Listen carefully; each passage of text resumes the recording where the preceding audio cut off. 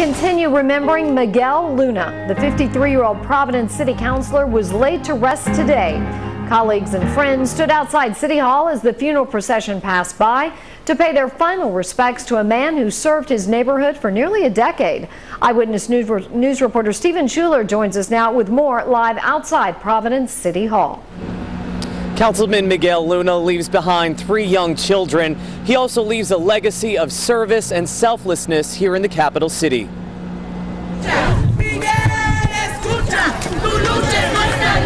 The banner reads, "Miguel, your struggle is our struggle." In a funeral procession that resembled a rally, hundreds marched the streets of South Providence to honor City Councilman Miguel Luna. This is a nice send-off from it. It speaks in volume for him, the type of person that he was.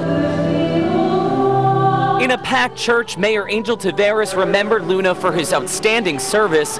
The 53-year-old represented the Elmwood section of Providence, where he constantly fought for the less fortunate. And that I know has done more for a community of people than I've ever seen since I've been here in 5 years. One of the T-shirts said, "A man of the people, not of the machine." So that's certainly what you felt here. Following the funeral, a formal procession traveled past City Hall, where Luna served for nearly a decade.